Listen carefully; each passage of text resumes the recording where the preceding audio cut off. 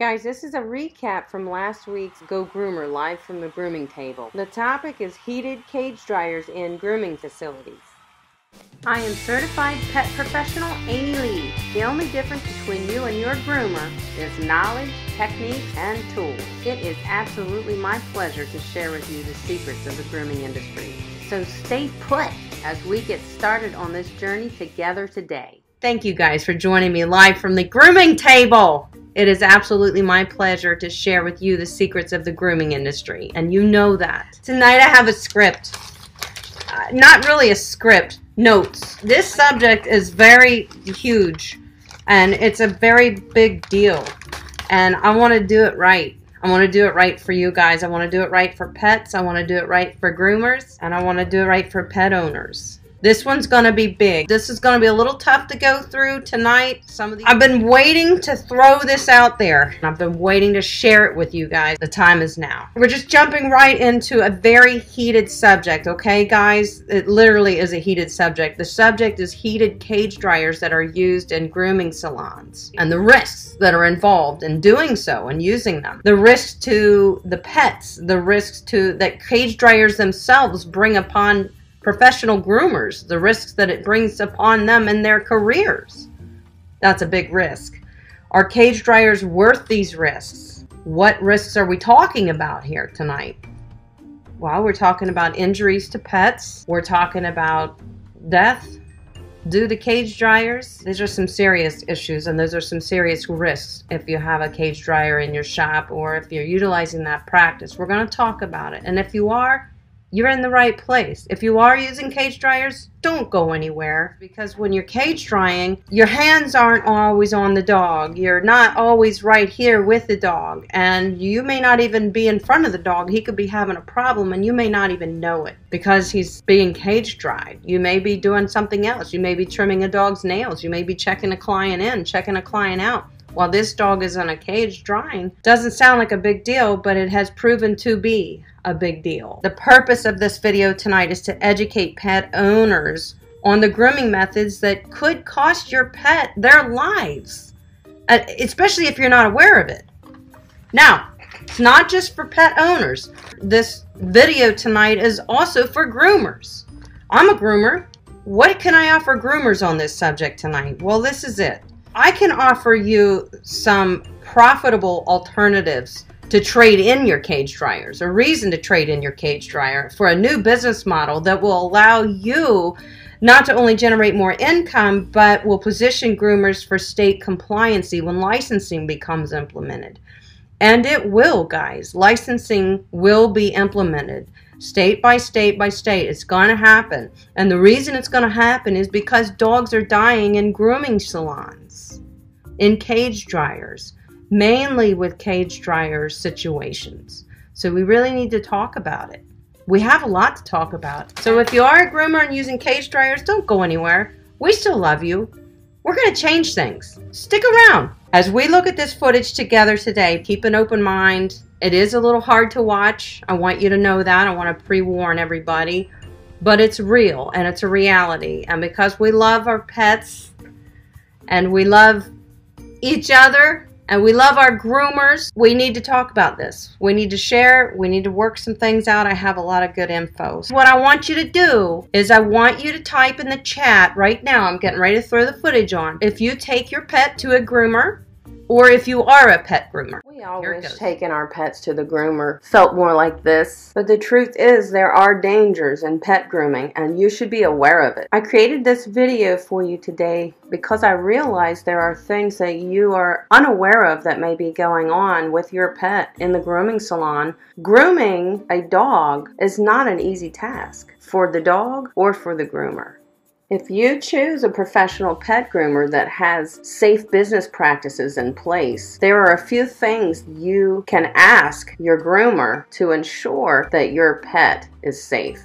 The first and most important question I want you to ask your groomer is, do they use cage dryers? If they do not leave your dog there. I am going to go into great detail here with you guys today and share with you some pretty sad stories about pets and their owners because of cage drying. The second question I want you to ask, and it's very important, ask them how many dogs they groom typically in a day. If they tell you they groom more than 5 dogs a day, I want you to know your dog is definitely left unattended more than your dog would be attended. What I mean by that is if something is going wrong for your dog because he's in a back room in a cage with a dryer on him and nobody is with him at the time because the groomer's doing other things, it could be too late for your dog by the time it's realized that your dog is struggling with an issue. A Virginia family says their dog died because of a mistake made at a Petco store. I'm going to show you a picture of Sweet Colby. His family says that he was dropped off at a Petco in Chesterfield County in Virginia Friday for a routine grooming. But the owner, whose name is Allison Marks, says the store manager told her a groomer accidentally left Colby in one of the drying cages for too long. A vet says that Colby likely died of heat stroke. How could he not suffer? He was in a cage for God knows how long. 24 hours after Allison Marks shared her story about her dog Colby's death, we learned a Westchester Commons Petco groomer has been suspended, while other dog owners are speaking out. Heather Bish says 5 years ago her corgi was burned while also getting groomed at a different Petco. His back, because he has such a thick coat, you couldn't really tell, had been burned and it was like blistered. She said it appeared that he could have been left in the dryer too long. Petco says it is taking immediate action to investigate and understand this deadly situation. Virginia resident Allison Marks dropped off her 2-year-old golden retriever at a Petco grooming center in Chesterfield County on Friday. Colby was only supposed to get a quick wash, but as the hours wore on, Allison started wondering why she hadn't gotten a call. Unfortunately, when the call did come, it was bad news. The Petco store manager informed Allison that her beloved dog had been left in a drying cage for too long and had overheated and died. The drying cages are supposed to switch off automatically after 15 minutes. But somehow, something went terribly wrong. A vet said Colby died of heat stroke.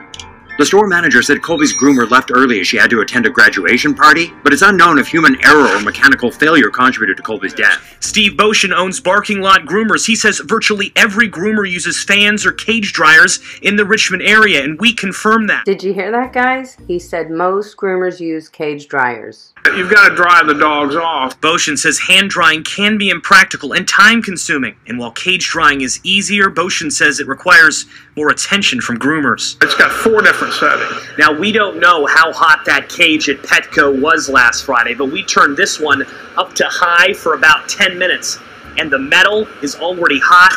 You feel the air inside. It feels as if it's well over 100 degrees. It just blows air. Boshin says concerned pet owners should ask groomers to only use fans like this that blow air at room temperature or request hand dryers. As Colby's death spreads nationwide, one woman who lost her dog at a groomer's in New Jersey tells us through FaceTime she's working on changing laws. So that's why my bill will include outlawing heated cages. So that brings us to today's Health Watch.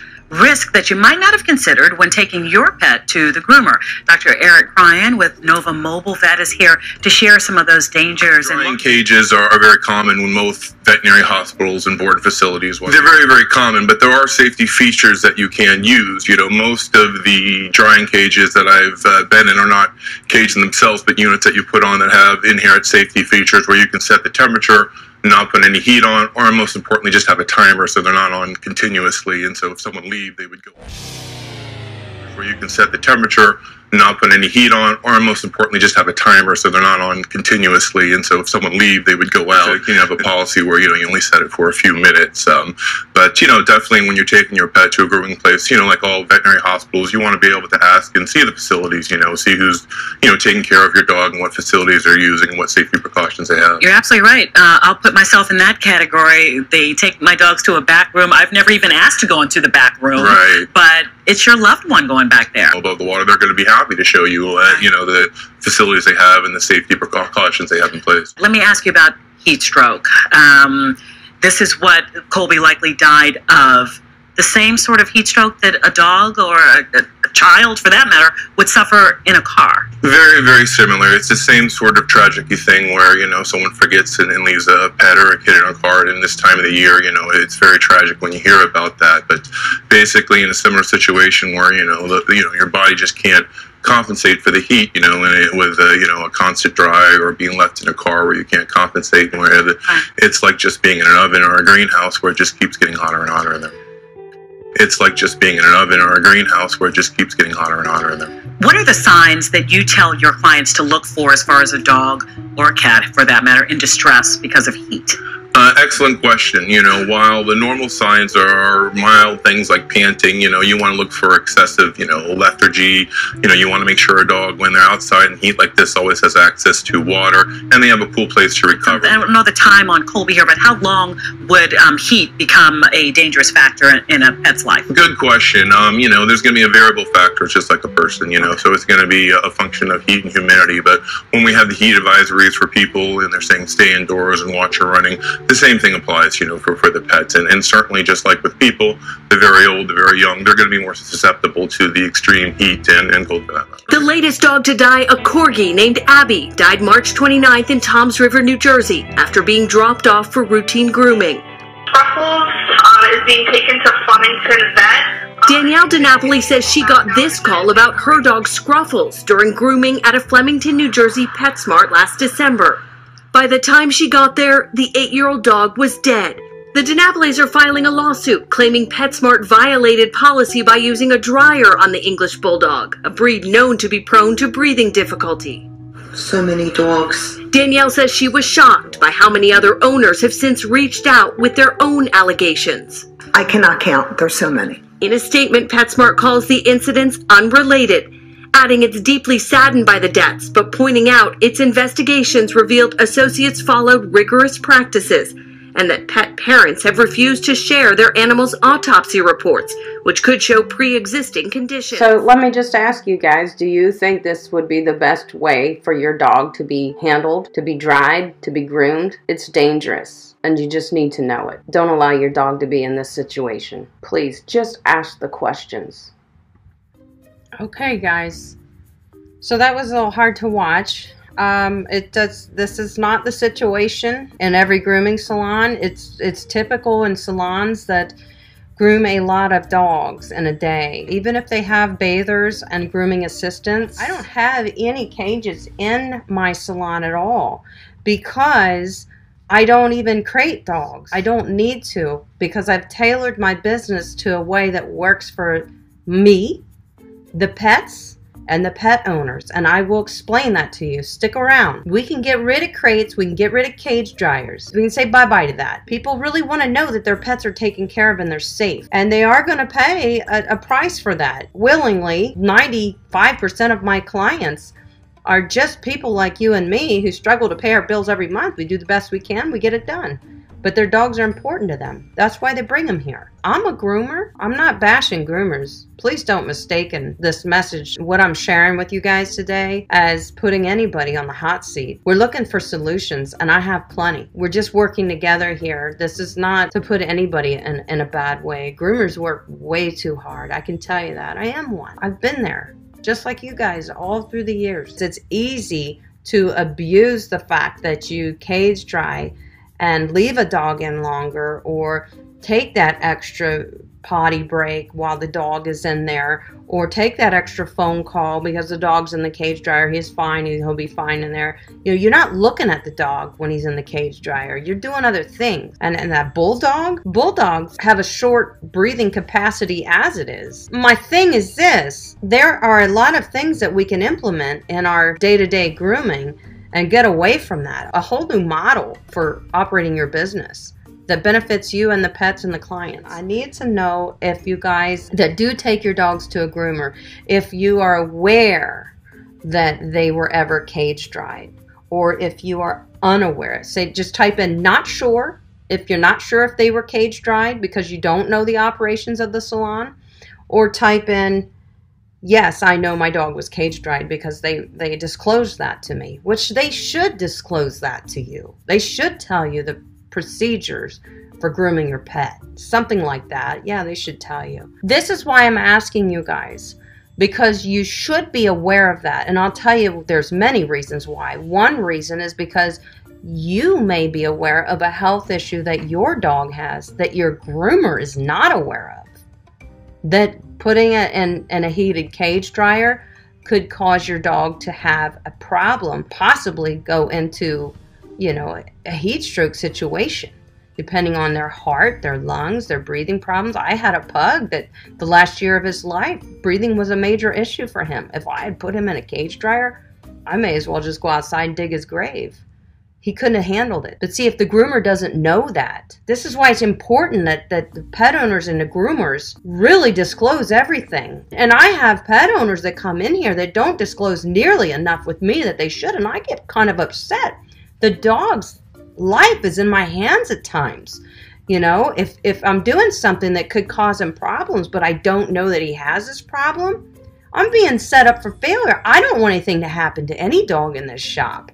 I don't want anything to happen to any dog in any shop. People don't disclose to me that their dogs have epilepsy. Why wouldn't you tell me that? Stuff like that.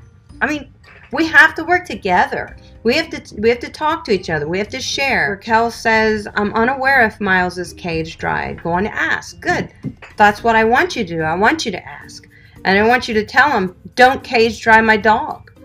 And you know what? They have force dryers. They have stand dryers. They can get it done. And groomers, no worries. I want to set everybody up for success. We're going to work through this together. This is a process. This isn't going to be in one episode. This is something that we're going to have to touch on frequently, okay? We're going to get there. Something that I want groomers to know too. We can change things. We can change your business model. And it'll allow you to generate more income, but it also is going to position you in a good spot for when licensing comes around, state licensing, and it's going to. We all know. It's just a matter of when. And then you're already compliant with some things. Cage dryers are probably going to be outlawed. So the sooner that we all jump on board with throwing them things in the scrapyard, the better, honestly. And start implementing a new business model, a new way to run our business and get paid what we need to be paid. We work very hard. If you are a groomer and you do use cage dryers in your salon, or if you work for another salon and they use cage dryers, just say so. Let's talk about this. Don't be ashamed of it. These procedures have been in place for decades. This is nothing new. It's normal. But now we're finding that it's a problem. We're finding it's often a problem. And sometimes it is because maybe a pet's older. He can't take it. Or maybe he has an underlying issue that nobody's aware of because he can't tell us. We're going to work through it. This is the deal. We're going to work together. Okay? We're going to work together starting tonight to change the future of pet grooming, and one that we can all be proud of as groomers and as pet owners, because we're going to work together as groomers and pet owners. Pet owners need groomers. Groomers need pet owners.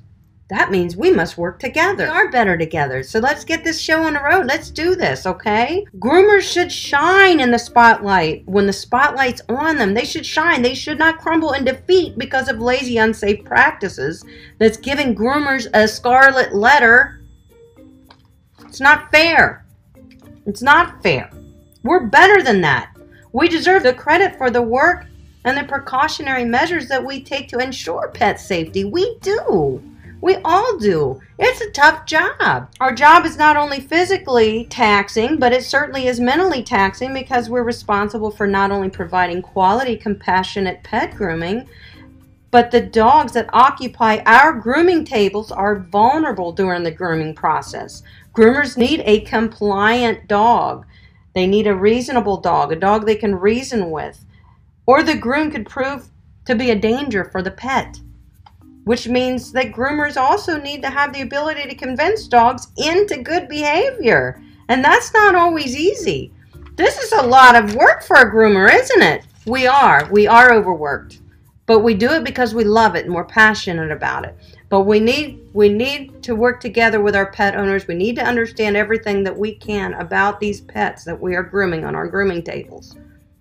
And the owners need to understand everything that's going on with their pets on our grooming table.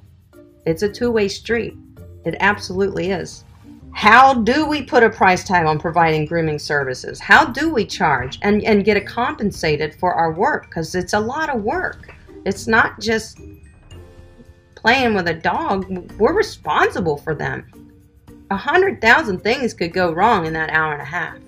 And they do at times go wrong.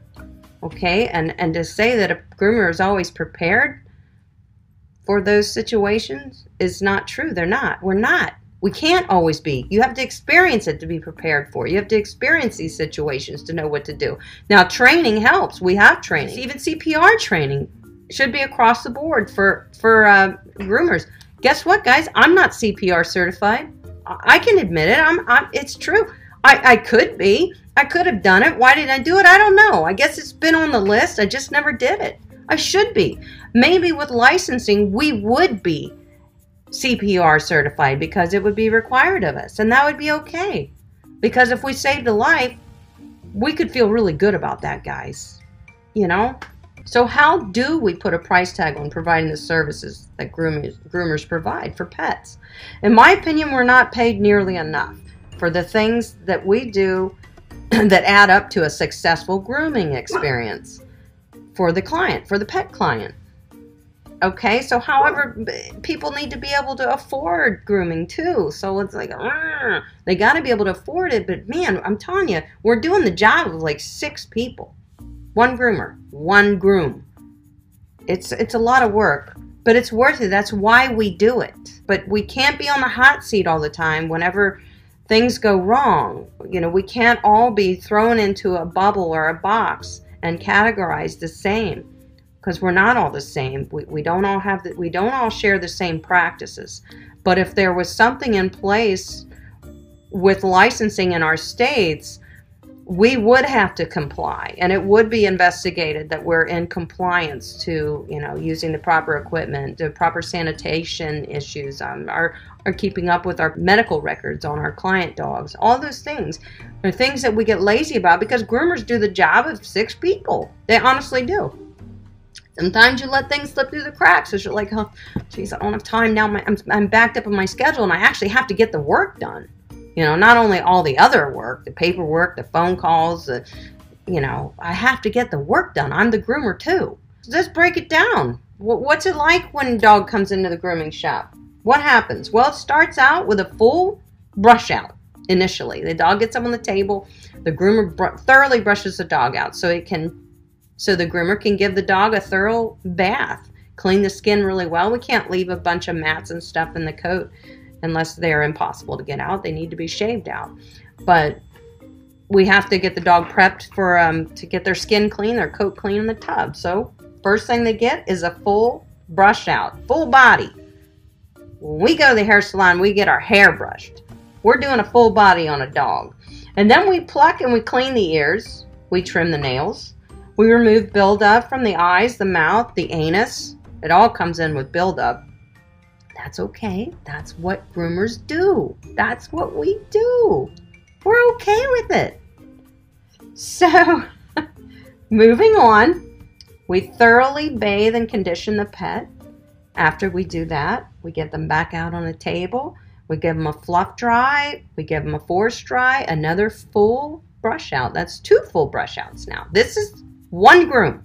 And then we give the dog a full body haircut.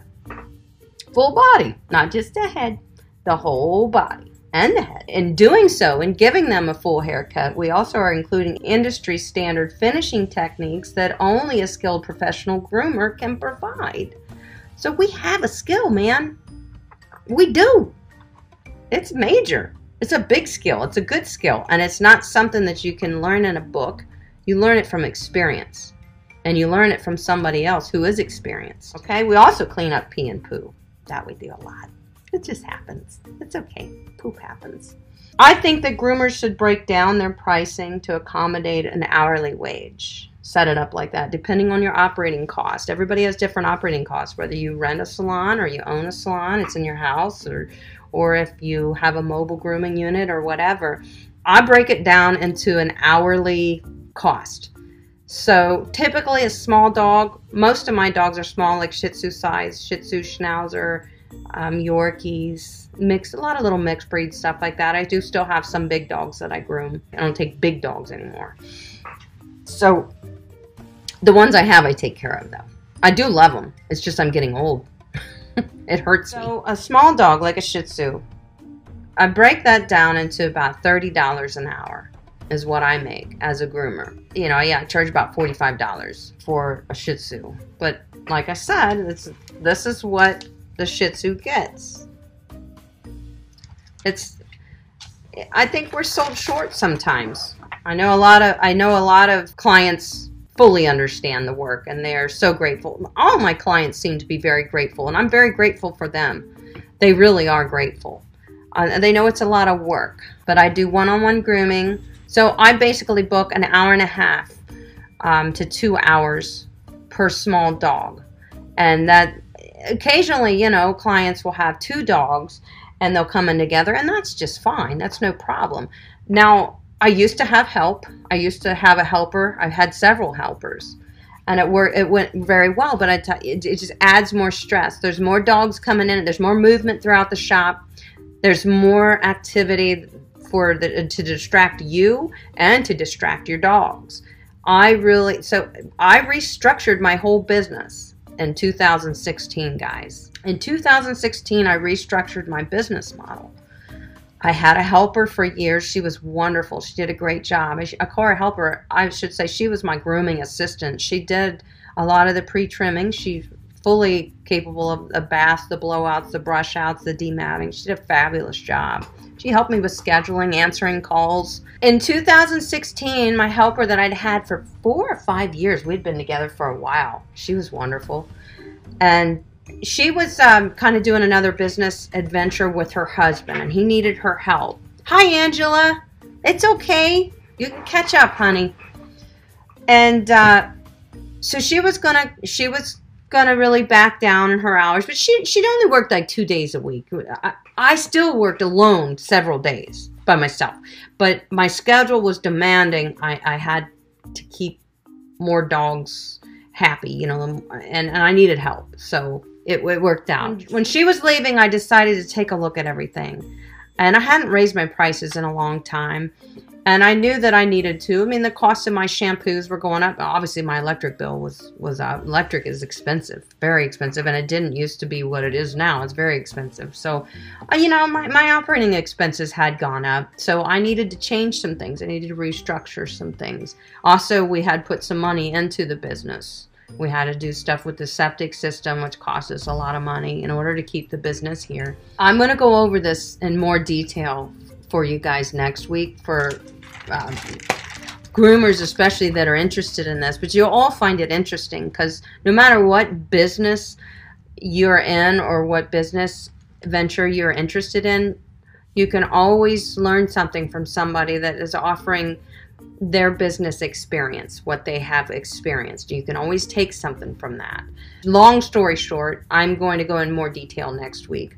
All my clients had to reschedule at the time of checkout, or I could not guarantee them a spot, and I would not guarantee them a spot.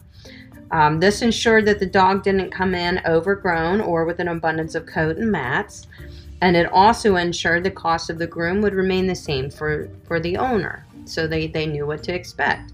If they didn't comply within that 6 to 8 week schedule, whatever type of breed it would be between 6 to 8 weeks. Usually I would say you have to reschedule here. Anyway, this went over well. This was well received. I wrote a letter. I will read my letter that I made to all my customers, and I gave it to them about 4 months before I implemented. There were several other important elements that I added and subtracted out of my current business practices. Obviously, next week we're going to go over all that together, guys. It's very interesting, and it was very beneficial to the pets and to the owners, as well as it was beneficial to me. And this included a complete across-the-board large increase in my profits. I want businesses to succeed. I want pet owners to succeed. I want everybody to get what they need out of grooming. I think that pet owners should be aware of that. If my Gus was going to a groomer, I would want to know if he's being cage dried, because like I said, Gus may have a problem, a health problem that I may think is kind of insignificant, don't really need to bring it up to the groomer, but it could be a factor if he's in a cage drying situation. We need to talk to each other, groomers and pet owners. It's very important. I want everybody to be able to understand that they should know. They should be told. They shouldn't already have to ask. They should be told that you know, we use cage dryers because of what I said about the underlying health issues. Could be a little breathing problem that your dog has that you may think is not that big of a deal because you're not thinking he's going to be stuck in a, you know, in a like a little greenhouse. Kind of can be. Now there's settings on those dryers. Now I don't want to make it sound like this is what I'm worried about. People get comfortable using certain equipment, and when they're comfortable, they tend to push limits, and that's when bad things happen. Oh, he can be in there another 10 minutes. He'll be fine. That other Shih Tzu last week was great. He was fine. He was fine. This one will be fine. Guess what? He may not be fine. You may go in there to get him, and he may not be alive. Who wants that? Nobody does. We should just get rid of them. So this is the deal. You can get rid of them. We have wonderful force dryers that are not using heated elements. They do a great job. They blow the coat out. They blow out dead coat, you know, shedded coat. And we have stand dryers where we can fluff the ears, the top knots, and whatever parts we want to fluff and use heat, but we're still in control of that. See, that's a stand dryer right there behind me. And that's what I use to fluff ears, top knots, tails, anything pretty like that I want to fluff. When I was getting into grooming, I was never attracted to the cage dryers. In fact, when I first saw them, and I would go to, you know, like the expos and the big grooming shows where you can buy products and equipment and whatever, I'd see these things and I'd go, why would anybody use that? That looks a little bit scary to me. That looks scary. If I was a dog, I would be frightened of that, you know. I mean, dogs are already frightened. Don't forget, often when they're here at the grooming shop, they're away from home. They don't like that. Mom left. They don't like that. Dad left. They hate that. They're on a grooming table. Some dogs have an issue being elevated. They're scared. That scares them. Some dogs don't like water. So they're upset. I just think to add a cage dryer on top of all that stress is silliness. And I can't even believe that they make them. I really can't. And I do want to do this. I just don't know how because I don't know of anybody that uses any. I have a GoPro camera, and I would like to maybe put Gus in a cage dryer with the GoPro on so we can see what cage drying is like from his perspective. Of course, I wouldn't allow any heat to be on. It would just be the noise, not the heat. I would not do any heat. Would never do it. Not going to do it. Not my Gus. So, but I would like to put him in a situation so we can see what it looks like. Have the GoPro on him mounted. I can mount it to his collar. I can mount it to him and have him in a cage dryer. And because if he's panting and stuff, we're going to see that movement. We're going to see how he's feeling. We're going to hear him whining and panting. And we're going to say, this is what it's like to be cage dried. No thanks. But I want to do that. So I will find some place that cage dries, and hopefully they will allow me to do this experiment. I might have to beg, plead, and pay money, but I'll do it. I promise. He's a pretty good sport. I think he would do this for the benefit of all your pets. And here's the thing that I wanted to share with everybody, that, you know, groomers. The force dryers do a better job, a faster job, and they don't upset the dogs as much as using a cage drying technique. And here's the other benefit. When you're force drying a dog, you're with the dog. That's a huge benefit.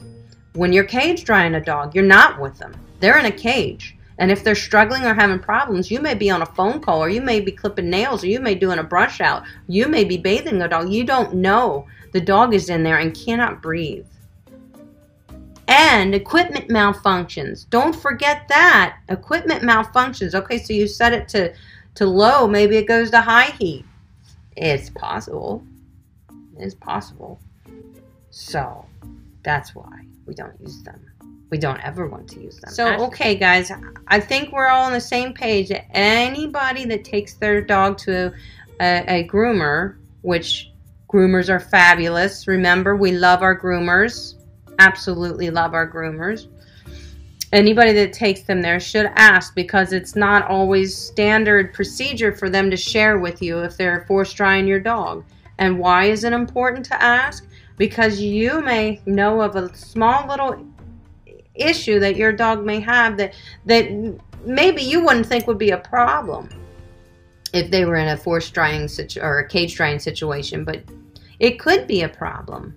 But you just don't realize what goes on with the dog at the groomer to say, oh yeah, I should probably tell them that. You know, if I made you mad, then I must have went about this the wrong way, because I'm not here to put anybody on the hot seat. I'm not here to make anybody feel bad. We just need to make some changes. And like I said, next week we're going to share some really awesome things. Hey, look, I want to show you something else, guys. I took a little bit of footage. This was today earlier. I was working on a dog, and I was working on her, and I had to go potty. But when we have a dog on the table and we work alone, you can't walk away from them. You can never leave a dog unattended on a grooming table. There's been many deaths attributed to that too. We can talk about that in another episode, or maybe we just won't because it's not very pleasant. So I was like, I need to show my people that there's simple solutions if we gotta go potty. I have a hook in the wall right here. I'm gonna show you. Here, let me put this little video on, okay, guys? Here it is. So I had to go. So I'm like, okay, she's on the table. Well, I'll just take her off. I hook her right over here so she's not running around, because dogs get crazy. They're like, oh, free, I'm free. And they run all around. And then, you know, she's hooked. She's safe. I can go potty. Perfect, right?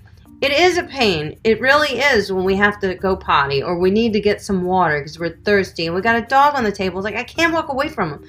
Don't walk away from him.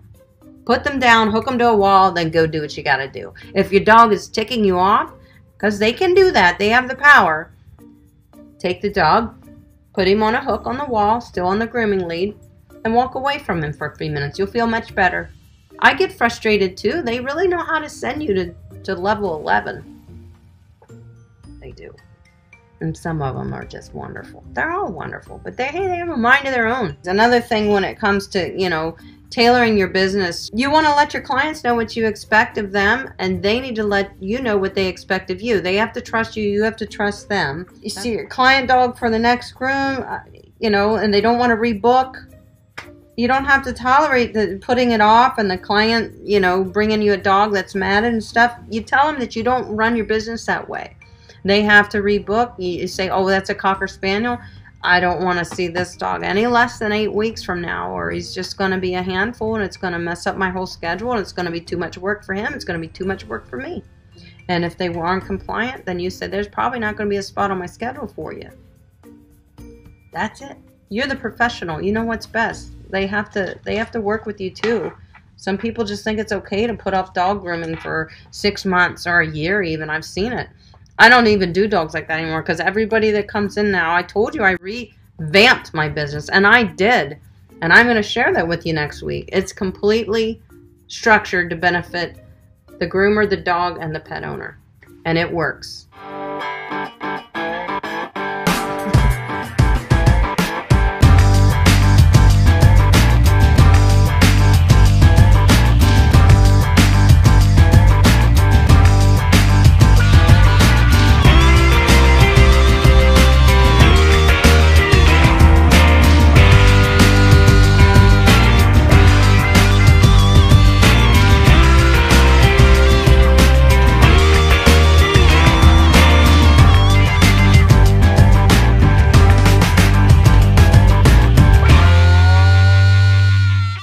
Does anybody have any input or any questions or anything to say about what we've talked about here today? Did I leave anything confused, unsettled?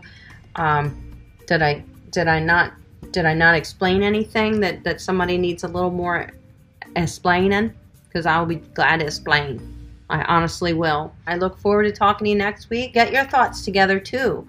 We can all feed off of each other and add a lot of good value to a pretty rough subject.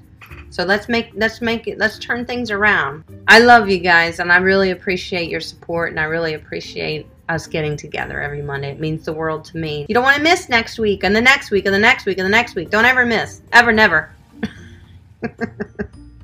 All right, guys, take care. I will see you next Monday.